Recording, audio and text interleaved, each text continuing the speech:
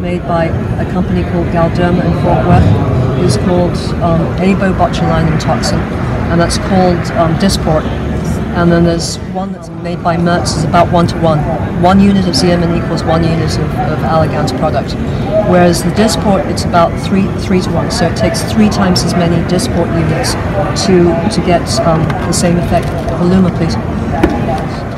So, but what we're looking for is an overall improvement in this area here. So this is where I think she could do it, because every woman goes into the mirror and she doesn't go, I want this. They say, I want this.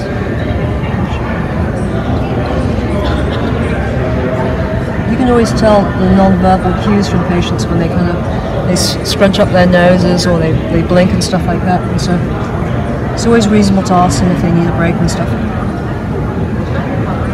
I'll say to people, look, concentrate on one aesthetic zone first.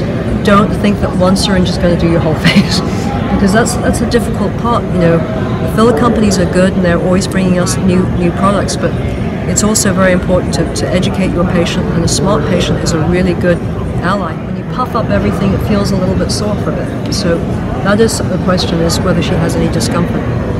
Did you have that the first time? No, not when I chewed, but like if I laid on the side sometimes. So they can feel tender, not like someone punched you, but it just feels tender.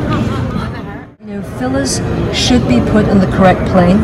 This is going right onto the periosteum, the covering over the bone, and that's a very avascular plane. So that's another reason why it stays a long time, because the blood flow is not as much as it is in the face or in the skin, where there's a lot of blood flow. You know, when you run, you get red, that's blood flow. But on these ones here, you can get, the most common things that we worry about are knots or granulomas, because people don't want to sign up and have a whole bunch of knots in their faces. But the hyaluronic acid products are very, very smooth, as long as you dose them well and you don't get too ambitious at putting too much. And the lips, I think, are an area where you can get knots, and because the muscle is always moving and kissing and stuff like that, and the stuff can kind of get beat up and stuff like that.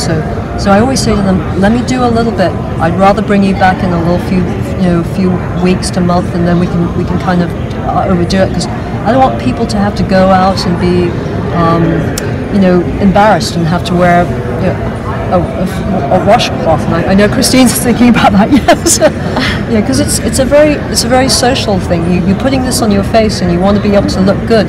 You don't want to be looking like a lot of my men patients say. I want to look good, but I don't want to look done, and that's a very hard balance point.